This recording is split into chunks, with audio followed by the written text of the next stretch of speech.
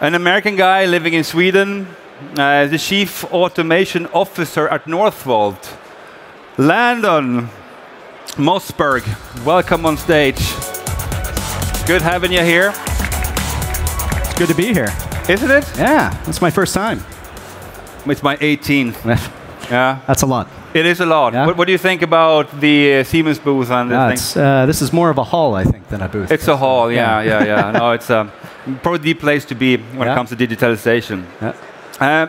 I would like to start asking you about your background, because to me it's kind of strange. You see, I'm from the north of Sweden. Sweden is a long country. And that you're planning to build a plant in the forests where I ran around when I did my military service in Sweden. Yeah. Mosquitoes, fairly cold. And yeah, so tell us the story. How about selling Sweden really hard? We were recruiting here, you know. Sweden's amazing. Sweden's amazing. It is amazing. Yeah, surely it is. Yeah. So background, I've been with Northvolt for about a year and a half. Before that, 4.5 years with Tesla. And before that, actually, I was doing consulting for Accenture, focused on, called it M2M back then. Now it's called IoT. And in that role, I was more working with telcos, so very early adopters, and how M2M connected devices can make service much better, much easier. Connected service is different, which everyone knows now, but back then it was sort of a new idea. There wasn't a lot understood about it. And then I went to Tesla, set up the connected car services all over the world, connected battery, then moved into autopilot a little bit, and then had my last role in automation. Yeah. What is it like to work at Tesla? Just out of curiosity. You've read the news. But I loved it. I mean, I think you have to be passionate, and that's because it's a slog. It's hours and really tough work, but it's super interesting. Every day is very, very interesting, and you know you're working for something that's bigger. Okay. And I think Northvolt has that too, and that's one reason we're able to attract already, even though we're fairly small, we're only 2 years old, we attract world-class people. That's why I came, and a big part. We'd already had a world-class team even 2 years ago when it was 20, now we're 250. So it's, I mean, the mission is such a big part about making these companies special. I think we heard Peter say that you have a lot of people coming to you. So it's just you can pick and choose more or less and welcome on board. Why do you think a company such as Northvolt attracts so much talent? Yeah, I mean, I think it's at least it's very big part of it is you're trying to address a problem that's really big. I mean, people. I was talking to someone the other day, and they were saying, you know, I'm working at a company right now. It's financial services, and great, financial services is very important. It's fulfilling sometimes, but it's not the same as trying to save the world from climate change, right? So that's why they wanted to come work for Northvolt. And they were willing to take a pay cut to do that. Yeah. A lot of people are willing to do that, and I think it's a huge thing when you're. It's not easy to do. You can't just say your mission is to address climate change or be sustainable. To really have that benefit, you kind of have to bet the farm, and that's what Northvolt's done. That's what Tesla did. It makes it different. So Landon, when someone asks you like Northvolt, what's your thing? What do you answer to that question? Oh, we're a battery company, but the demand for electrification and the demand for batteries, lithium-ion batteries, especially high-quality automotive grade or grid-grade lithium-ion batteries, is growing so fast that we're going to need to scale production really for the next 10 years at a really incredible pace. And to do that, not only does Northvolt need to be a battery manufacturer, but we need to be a factory of battery factories. So we're really focused on repeatability of the process of building new factories, scaling lines, running lines with less people. And that goes to digital twin, to high process automation, to remote monitoring and connectivity to the line. So there's a ton of focus on that. Scalability plays a very important role. Sure. I also read on Northvolt's webpage, for those of you interested, there's a lot of interesting information, and I like the look and feel of the webpage very, very much. That's Jesper. Jesper's in the crowd. Yeah, there you go. Yeah. There it is. Good job, Jesper. Yeah. And there's a lot of, good job, Jesper. And there's a lot of interesting information, and you have people from so very many sides of things of the industry. And what my eyes got stuck on was, I need to read here, the world needs green batteries. What is the key to produce green batteries? Yeah, I mean, I think you have any battery, any electric car is better than a combustion vehicle if you're buying a new car. Probably, if you're looking to do the most green thing you can, you should hold on to your car and not upgrade a ton. Maybe not everyone would want me to say that, but I think that's the lowest carbon thing you can do. But cars are going to wear out, right? So you need to buy a new car at some point, and an electric car is going to be a lower impact. So batteries inherently are green. They're going to be greener than a carbon-based. Today. Yeah, but you can choose how green those batteries are going to be, because making batteries requires a tremendous amount of power. And if you're attached to a grid that's fed by coal-fired plants, which a lot of battery production in Asia currently is, those batteries are not going to be nearly as green as they could be. So that's one reason we went to Sweden. Yeah. It's an abundance of plentiful green energy from hydro. Not a lot of people there to use it, so we're using it. And it makes our batteries fundamentally greener. We also focus already on recycling, bringing as much of the capacity back and planning for that to be able to use that and not have to take more minerals out of the ground. And then the last thing that we do is we really care about tracking our footprint. And so we have an ambition at a per cell level to track the environmental impact of every cell, the carbon footprint and the environmental impact of that individual cell. So we use that as a way to improve our cells over time, and we're going to be really focused on that. And so looking at your title, Chief Automation Officer, you're listening to Peter, and when he said you're going to go live in September or somewhere, in the next year with the first plant and then so on. You got a lot of work ahead of you. Yeah, right. We're probably not taking a lot of vacation this summer, but it's a big challenge. But we've got good partners like you guys. Thank you. And the team is tremendous. They work super hard, and we're growing fast. So I think we're up for it. But the next 10 years is going to be this way. I don't think it's going to slow down. Yeah. But also, we spoke before we got on stage, and I get a feeling you're very open to new technologies, digitalization. We spoke a bit of simulating flow through the factory and such things, and also having automation in there.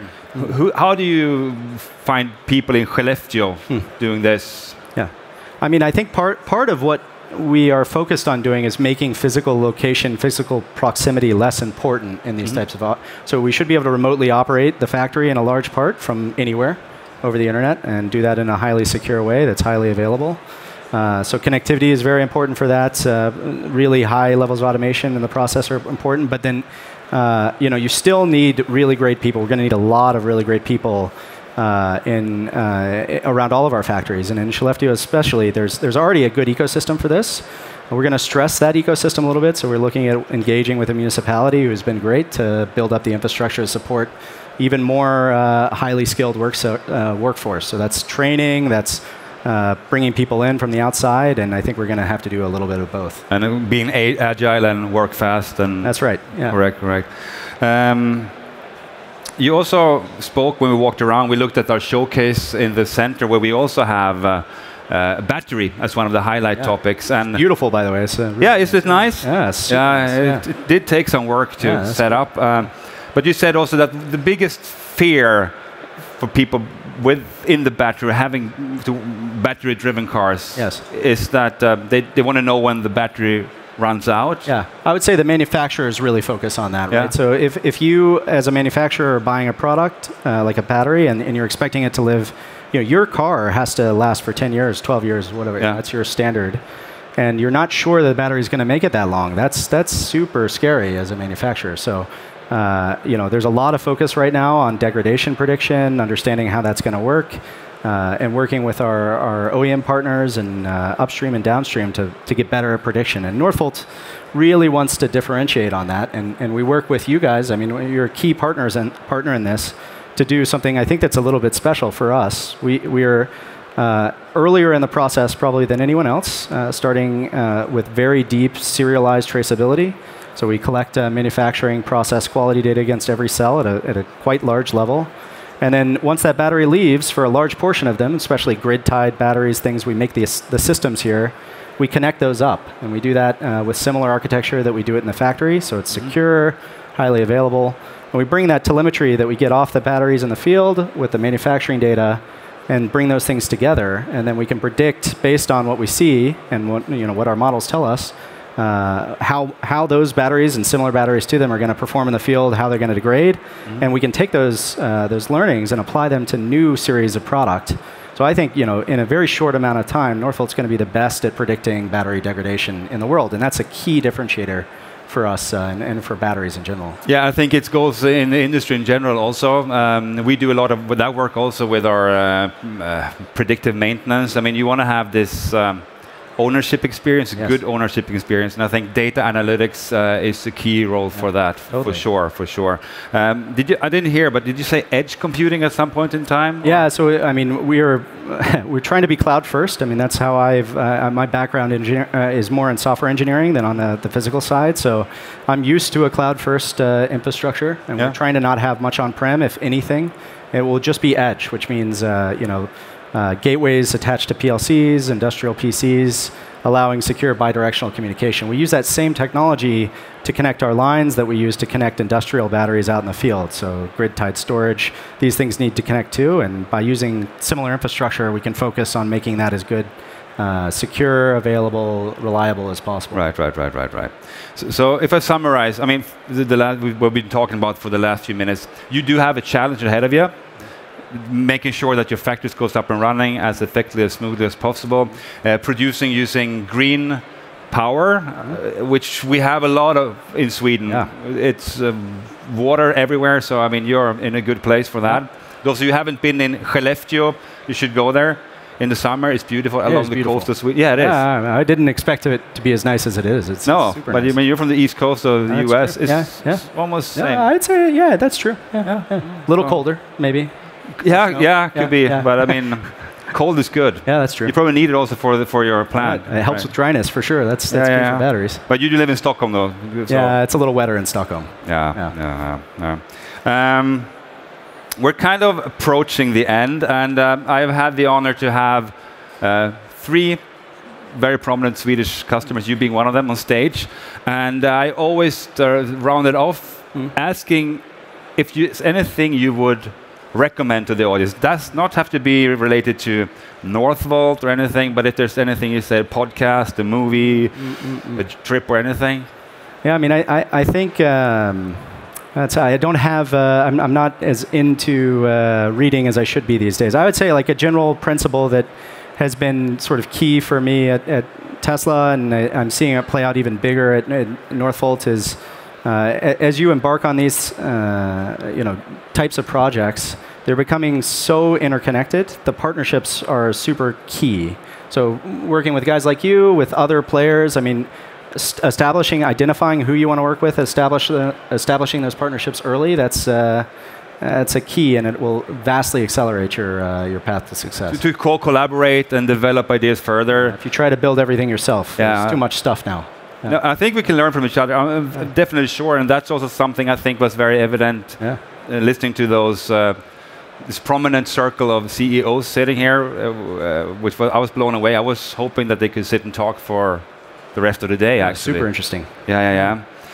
So Landon, I don't have any more questions. It has been a pure pleasure to have you on stage. Is there anything you want to say to the people before we go? Oh, thanks for having me. It's been really fun. And I hope to see you also around there. If there's anything you want to know, all my colleagues are extremely stoked and they're loaded with information and would love to tell a story. Awesome. Because what you guys are doing, you're trying to change the world to the better. And I think that's something you should have great kudos for. Thanks, Magnus. Appreciate it. Cool. Thank you very much, Landon Mossfeld from Northvolt. Thank you very much, all of you. Siemens. Ingenuity for life.